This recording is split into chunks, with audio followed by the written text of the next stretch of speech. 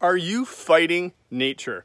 Are you fighting the seasons? Hi, it's Martin, and I've been talking about seasonality in your business, in your life, and it happens whether you want it to or not. So if you resist seasons, you may just get crushed. So when you're a youth and you're a baby, your parents take care of you, you grow up, you get a job. If you don't save for the years of retirement, the season when you want to take it easy maybe, or if you want to work for a nonprofit, whatever, I'm not saying you have to sit up with your feet up. I'm just talking about changing from a traditional job.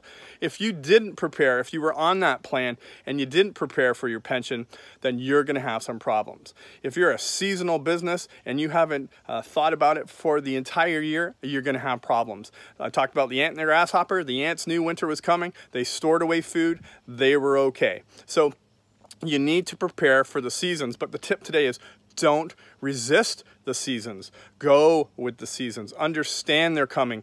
No matter how much you think you've got it, if you know there's a seasonality to your business in the ebb and flow of customers. So some people during the Christmas season sell more. That's their crazy season. The retailers, right? The charities amp it up at their businesses for seeking donations and so on.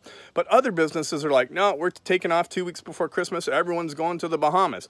So you need to take advantage of those things. How can you provide for a season? And I just thought of another one. A restaurant has seasons through a week. So on Thursday, Friday, Saturday, maybe Sunday, they're busy. Monday, Tuesday, they're not. So I've seen some creative ideas in restaurants where they offer, half off, free dessert, whatever. So they offer all their promotions on Monday and Tuesday night just to cover their costs of their staff to keep their business rocking and rolling. So don't resist the seasons. Just because you think you can doesn't mean you're going to change nature. Bye for now.